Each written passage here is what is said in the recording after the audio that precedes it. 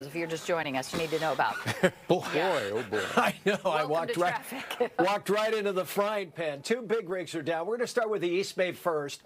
Highway 24. This one just happened less than a half hour ago, westbound. It is a mess right now. We got a big rig carrying a load of sod lawn. It overturned after it got through the left-hand tunnel in Orinda, heading to Oakland around Lake Tamascow, and all that sod right now is all over the freeway. The big rig is on its side a few hundred yards outside the Caldecott Tunnel. One of our employees shooting this video, you can see all the lawn sod just sitting there, and there is the truck.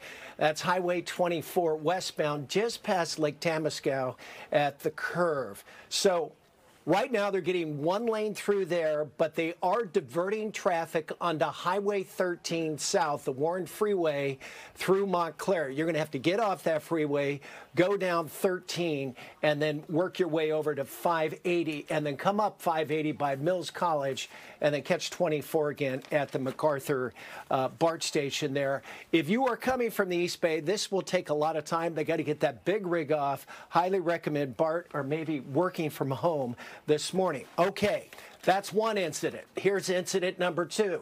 This happened around 2:30 this morning. Highway 238 northbound to southbound 880. Big rig again overturned, and this big rig caught fire. We do have video from the scene.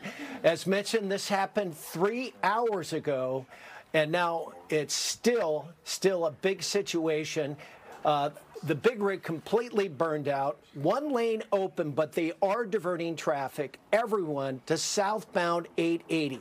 Northbound is closed, but you can go back to 580 and catch that north to Oakland if you need to get up into the Oakland area on your way to San Francisco. We're going to have a live report. Allie Rasmus is standing by there. She'll have the very latest on what has been a very hectic morning for commuters thus far.